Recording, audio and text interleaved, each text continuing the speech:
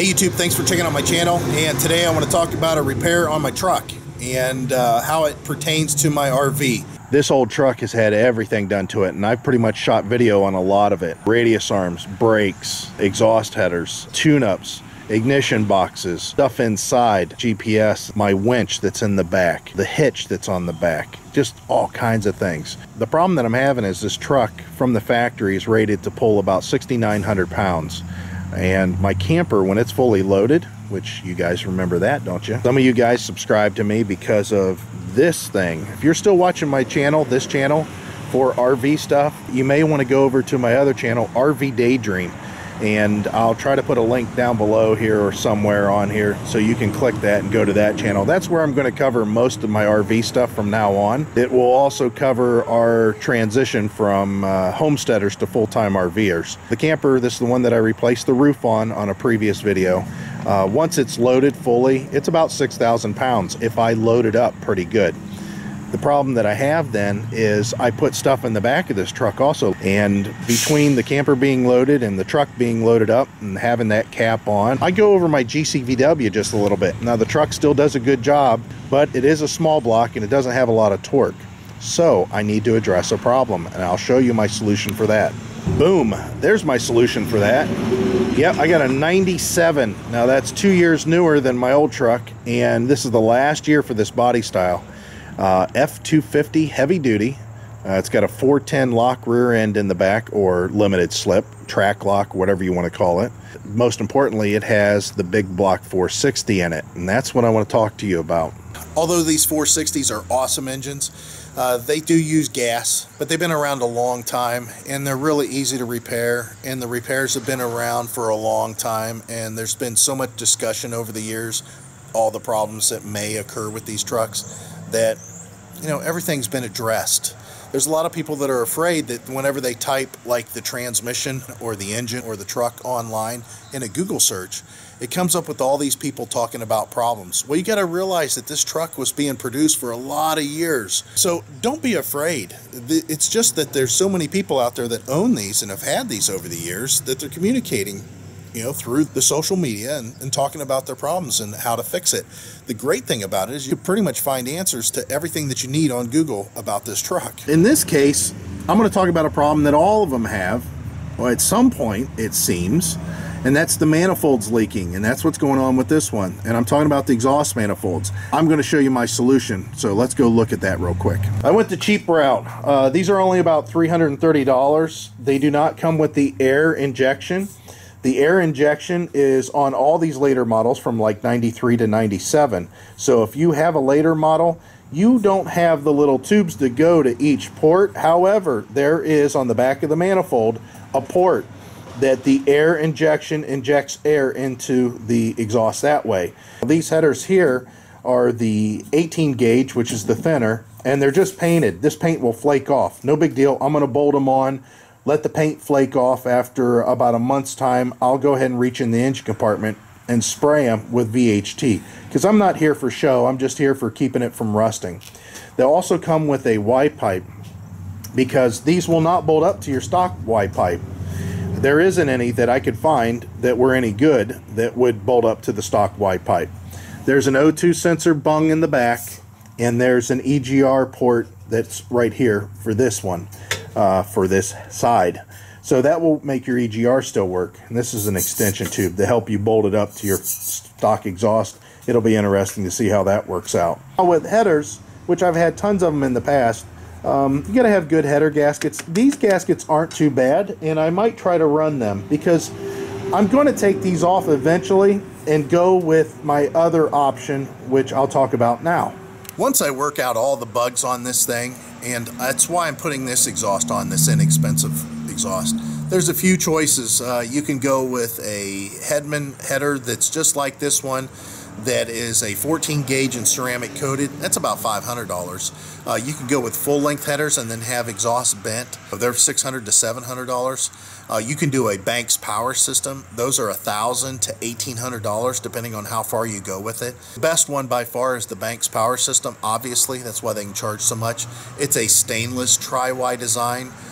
They call it a torque tube style header. It will increase horsepower and torque. It's just a great design. But the Doug Thorley headers, they're a tri-Y also. They'll increase torque. The Gibsons, I don't know about those so much just because of the coating. Nonetheless, all these options are available to me in the future. What I'm doing right now, since I just picked up the truck, is trying to shake out all the bugs. And the way I'm going to do that is put these inexpensive headers on, run the truck, check out with towing, check out gas mileage, check out performance, and see if there's anything else I need to address first. Even with me saying I'm going this cheap, inexpensive route, these headers will last me 3 years. That's pretty decent. And even then, I can pull them off and sell them. I mean, they're not a bad header. It's just in this climate, in the Northeast, they're not going to last very long. Now, if you live in the dry climate, you know, out west, these things would last a really good time. All right, so we had a noise break there. That ambulance got closer and he couldn't hear me. So what I'm going to do is go ahead and slip these headers on this truck. Let's hear what it sounds like whenever I bolt them on and how much louder it gets. Now, this is a stock exhaust. I can't run it because I have that exhaust leak underneath the hood. I've already had some stuff loosened up underneath, checking my options out by tightening bolts, things like that. So I can't run it with the stock exhaust. But if you guys have been around a stock truck, I mean, it's quiet. Whenever I tromp the throttle, other than the tapping underneath the hood, all I hear is the air box and the throaty whoa noise. Don't you love that? Whoa. Reminds me of the old quadribogs and the four barrels of the 70s and 80s, the way they used to sound. Let me go ahead and go to work, get dirty, and I'll come back with that. I want to show you how far I've gotten on this. Now, I got the old manifolds off. They look great. There was just a couple of places that the exhaust gasket had blown out. The exhaust manifold looks relatively flat, and it doesn't look like it has any cracks. However, I already have the headers for it, and I'm going to install those. Now, I've already installed one side, and I want to talk to you about that. This side looks like it's going to be pretty straightforward, nothing crazy, but I want to show you a couple things you got to look at with the header tube for the EGR. So back in the back of the engine, you can see there's the EGR valve, and that's the valve with the plug open that's in the center of your screen right now. And it goes to a tube which you can see is kind of shiny back there. Let me zoom in. That shiny tube that has this asbestos sleeving on it, and then it goes down to the header. And I don't know if we're going to be able to see it so well, but we'll try. Right there. Now, this tube is brand new. My old tube was stripped and would not thread back onto the EGR valve. But this is the part I want to talk to you about the most. There's a fitting that is on the exhaust manifold from Ford that has a tendency to break and come apart. And there's a lot of things online that people talk about as far as how they fixed it or what they do. One thing is to go to Ford, and locally it's $125 for the fitting, which is absurd. However, I can find it online as low as $60, and that is still absurd for one fitting. So what I did was take my EGR tube to a local shop that does a little bit of hydraulic fabrication, that kind of a thing, and they cut the end off, just the flare, and took the fitting off. That was a 19AN flare style. And then what I did was have him put on a 3/4 inch NPT fitting and reflare the tube. At that point, I went ahead and picked up a 45-degree elbow at Lowe's for like $1 and then screwed that in. Now, it's not a flare that's inside there, and that's how this seals off. However, what it does do is if you make the flare big enough, it catches the threads that are inside that NPT adapter, the 3/4 male to 3/4 female NPT 45-degree, and it'll allow this fitting to snug up against the flare that's inside and seal off the way that it should. Let me show you underneath though and what it looks like. And I'm going to do that with a photo here. Now if you look at this photo, there is a lock washer. You can pick these up at your hardware store, and what that lock washer does is allows the pipe fitting to be turned to where it's tight in the header, but more importantly to where it's at the right angle for the EGR tube, because you may get it to where the thing is kind of tight, like in my case, but not tight enough to seal. Whenever you're doing headers, the best thing you can do is just remove everything out of the way and pull it back. Like I have a bungee cord that's holding the air conditioning line. Of course, all the plugs and plug wires. I replaced the valve cover gaskets because they were leaking. As you probably seen in that clip, there was a lot of oil that was underneath.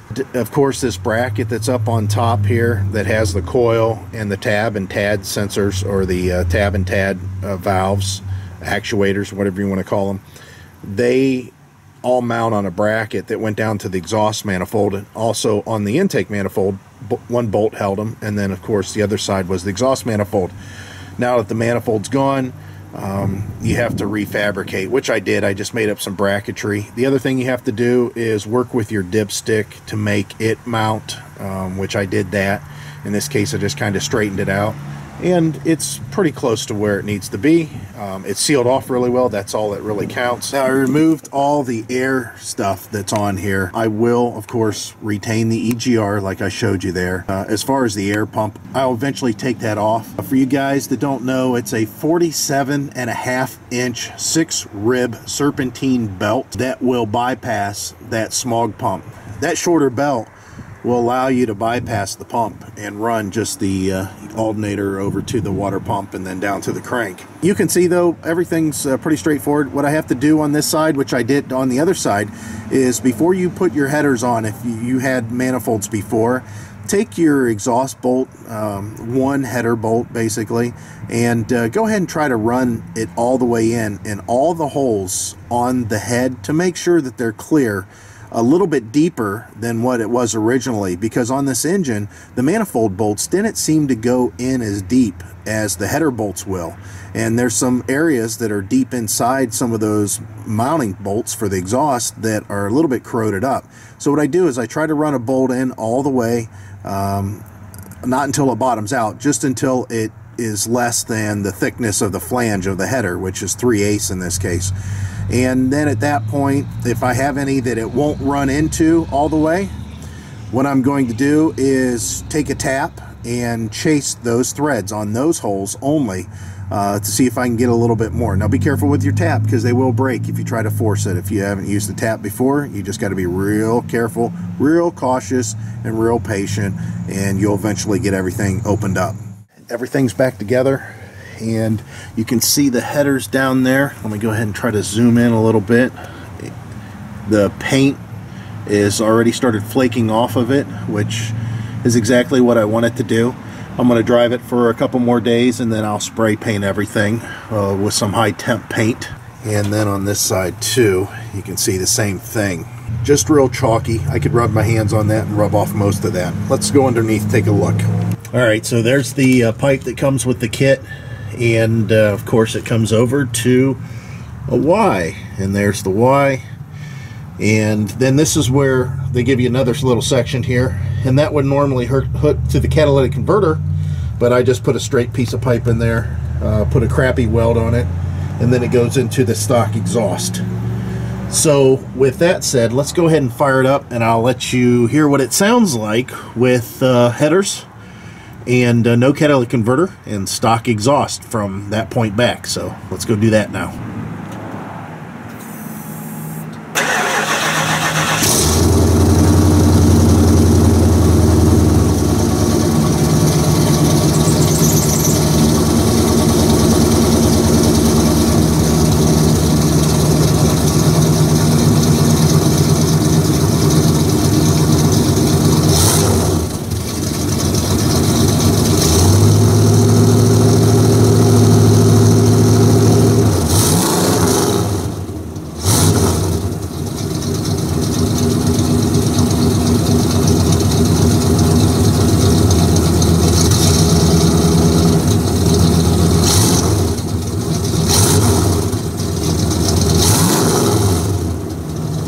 Alright, so you can hear what it sounds like when it first fires up. I'm going to let it warm up, let everything swell up a little bit more, get the truck to where it's in a more running condition than what it is right now. It's in a ridge condition, and we'll give it a few revs and see what it sounds like at that point. So we got it warmed up. Let's go ahead and take a look or listen what it sounds like now.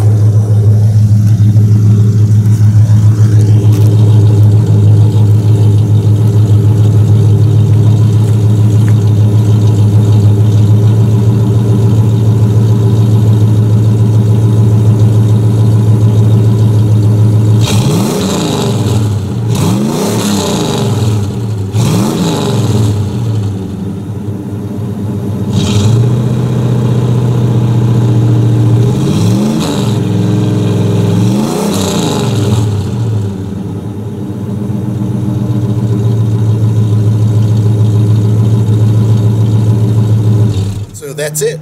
It's all done, and what I'm going to do now is drive the truck, run the crap out of it since I just got it, and see what happens. See as far as anything falling apart, see what it may need. I can already tell you that the front end's a little flighty, but I think it just needs to be driven. It doesn't seem like it has a lot of mileage on it since the last two owners, and there was some work that was done to it. Some of the work included ball joints, and I think the ball joints might be a little tight. They need greased because the front end is really tight, and just one of those things. Maybe on down the road I might spend $1,000 that it requires to get some of the Banks long tube headers, but so far these headers are really good. I had to do a little notching on the frame. I didn't really care for that, like I mentioned before, or I may not have mentioned, I'm not sure. But it's the same thing I had to do on my old F-150, so the headers were nice. They do a good job. Now, on these headers, I'm going to put a link down below for these specific headers. If you want to pick them up, click the link. If not, once you're in there, you can look around and see what other options you have. Thanks for watching. I appreciate it, and I hope this makes up your mind one way or the other on what you're going to do with your exhaust and the leak that it has. Talk to you later. Bye.